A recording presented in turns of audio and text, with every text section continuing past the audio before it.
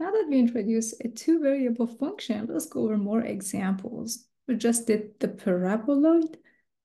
Now, let's take a look at the following function. F of x and y is equal to square root of x plus y plus 1 divided by x minus 1. This is the graph of this object in 3D. What is the domain? How do we sketch the domain, everyone? First of all, let us calculate f of 3 and 2. It means that wherever you see x, you're going to use 3, and wherever you see y, you're going to substitute that by 2. This is basically square root of 3 plus 2 plus 1 divided by 3 minus 1, which is square root of 6 over 2. So you can say that, hey, the point 3, 2, and square root of 6 divided by 2 is on the graph of this function. Now, take a look at the function. You have square root and you have a denominator. First of all, the denominator down here cannot be equal to 0. And at the same time, when you have square root, the square root cannot be negative. So everything inside the square root must be positive or 0. But algebraically speaking, the domain is the set of all ordered pairs such that, first of all, the quantity inside the radical must be more than or equal to 0, and the denominator cannot be 0. So x minus 1 cannot be 0, or x cannot be 1. But how do we visualize this? We need to go back to algebra, everyone. You have inequality. X plus y plus 1 is more than equal to 0. It means that your y is more than or equals to negative x minus 1. But this is nothing but a line. In that line, since you have inequality, you need to shade some part of the plane.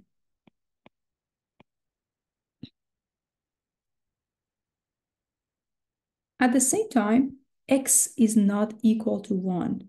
This is just a vertical line.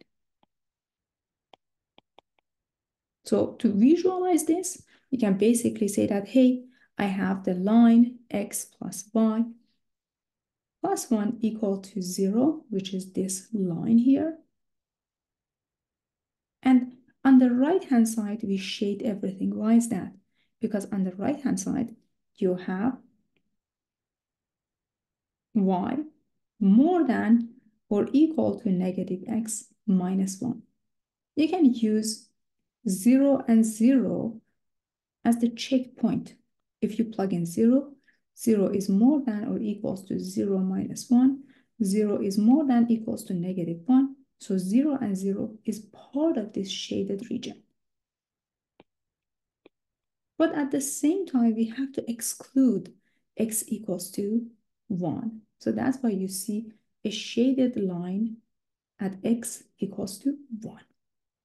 So what is this? This is the domain of the function. The domain of the function, as you can see, is a subset of the plane. And again, the symbol, if you don't remember it, is subset. And this guy is the plane. Next example for you, we are making it more interesting. This function has two free variables. X and y are free or independent variables. You have x times ln of y squared minus x. This is the behavior of this function in the space. From algebra, remember that if you have ln function, natural log function, we should be careful about the domain of natural log. Why is that? Because it's not defined for 0 or negative values. When you look at the domain of natural log, it is basically from 0, 0 is not included, to positive infinity. So what does it tell us? It tells us, hey, when I look at my ln here, this quantity y squared minus x must be more than 0.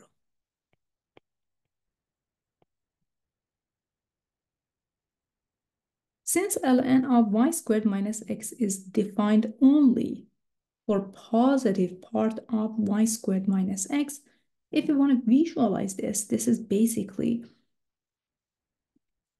part of the plane. It says x must be less than y squared. So the domain of the function is all points ordered pair in xy plane such that x is less than y squared. How do we visualize this? Well, since x is strictly less than y squared, you see dotted line here. And then, since x is less than y squared, we shade left-hand side. This portion is basically saying that, hey, x is less than y squared. And again, since you don't have any equality here, just strictly less than, we use shaded line.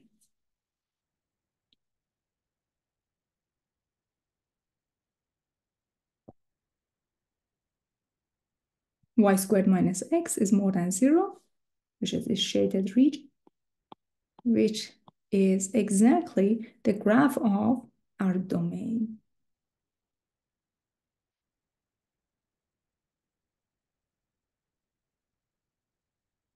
Okay, perfect. Let's take a look at this function. This function is square root of 9 minus x squared minus 4. This is the behavior of this object in 3D.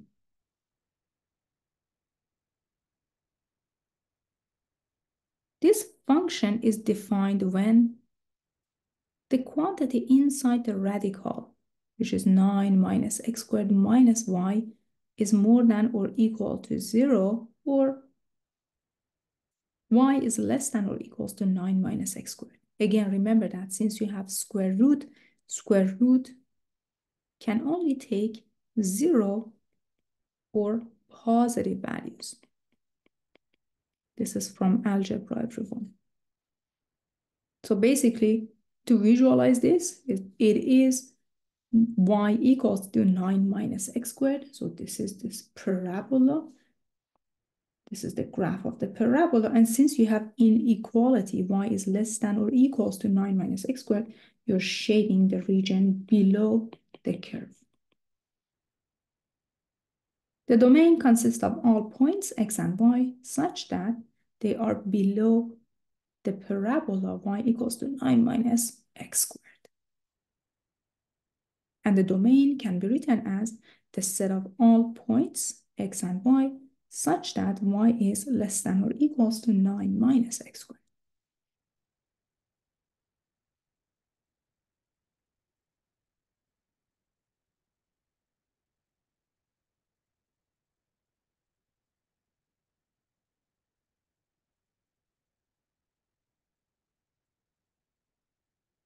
And basically write this as the subset of the plane.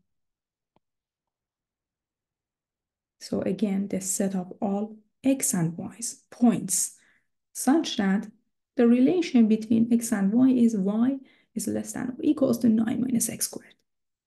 Again, it's a common mistake for students that they confuse the graph of the domain with the graph of the object. The graph of the object, as you can see here, is this object. And in 2-dimension, you have the graph of the domain of the function.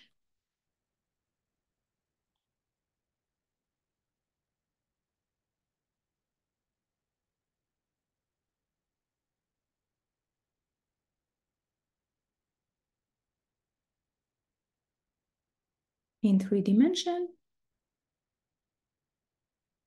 we can take a look at different aspects of this object. And in 2D, we have the domain of this function.